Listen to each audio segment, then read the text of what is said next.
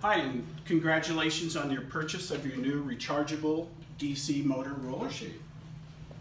Today we're here to walk you through setting the upper and lower limits.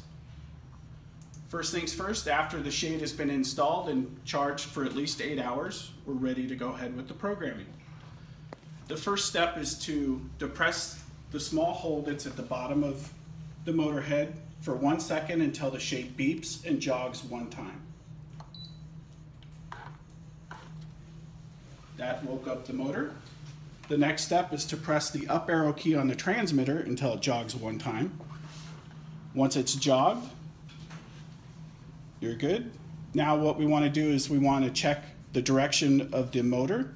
Press the down button and confirm that it moves in that direction. Once that's been done, you can move on to the next step. If for some reason the polarity is reversed, you'll press and hold the middle button for 5 seconds until the shade jogs up and down 1 time. That will change the polarity of the motor. Then we move to the next step by pushing the button on the back of the transmitter until it jogs 1 time.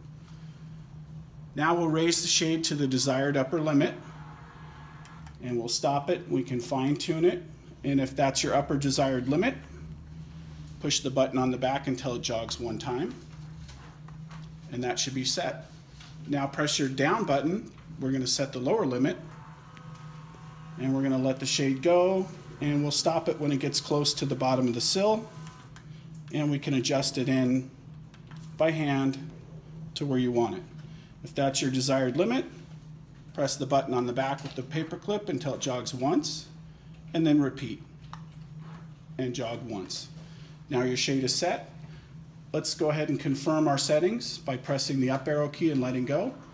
This time the shade should return to the upper limit and stop on its own. And let's go ahead and confirm the lower limit. And it should return and stop on its own at the bottom.